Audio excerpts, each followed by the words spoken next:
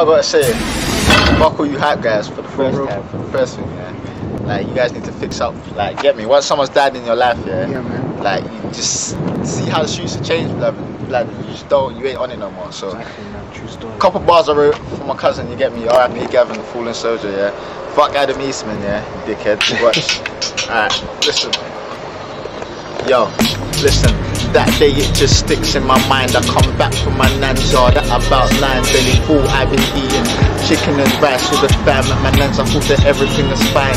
I stepped in the crib and turned on the TV. I didn't know you was in trouble, G. If I did, I would've had your back like a spine. Cause I don't know that you would've had mine. And then my mum shouts out, get ready Shane, cause Gavin's been stabbed. I'm like, nah, stop playing.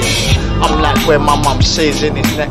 I ran into my room and grabbed my coat and my crepes. My mind is suspense, thinking what will happen next. I'm hoping it's a nightmare and I wake up and forget I was faced with a problem I didn't want to face yet.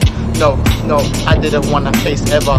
But I know people die, it's like a small print in the contract of our lives. Me and my mum stood waiting for my auntie to arrive. We're going Mayday and she's gonna drive the drove up South Norwood Hill, then down Whitehouse Lane, then down Whitehouse Road and a right onto Princess Road. Mum gets a call on her phone, it's my uncle. Latest news is critical, yo.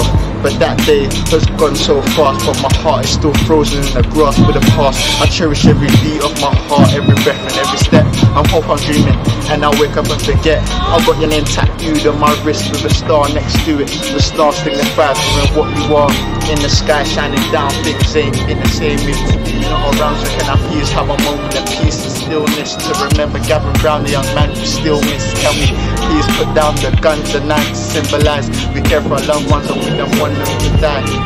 Yo, listen.